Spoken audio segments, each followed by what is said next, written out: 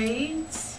I brushed these two in the front. I may do those over, or I may not. Oh gosh, no! I just knocked over my castor oil.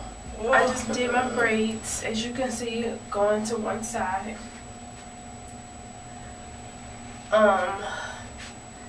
And I'm probably just gonna leave them like this and maybe pin them up, or leave them as braids, and I just twirl the end. And then this part I left out is gonna be a 2-strand flat twist out. So I just did 3 short layers of 2-strand flat twist.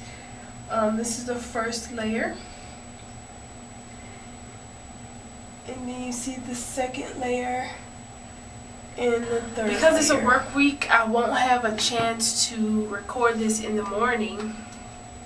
So I'll just post pictures on how it looks with the twist out, and after I just pin these braids up, these loose braids. I hope you guys enjoyed this hairstyle tutorial demonstration. This is the final product. It's the end of the day, and this is how it looks. You saw that I did a 2-strand twist out, 2-strand flat twist out, and this is how it looks.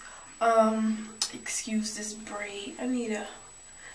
As soon as I put my hands on the bobby pin, I'm gonna bobby pin that up. But this is how it looks. You can barely tell that it's not the same length. See?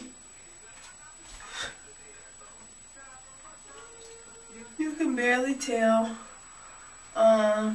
since everything's kind of shrunken up.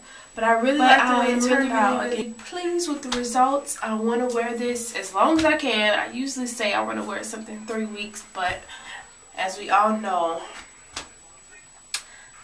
this scalp right here, it would not let me wear anything past 2 weeks, 2 weeks and some days. So if I have this in for 2 weeks, I'll be happy. So yeah, thank you all for watching. Let me know if you like the style. Comment, rate, subscribe, all that good stuff, and I will see you guys in my next video. I'll take some pictures so you can see it at the end. Bye.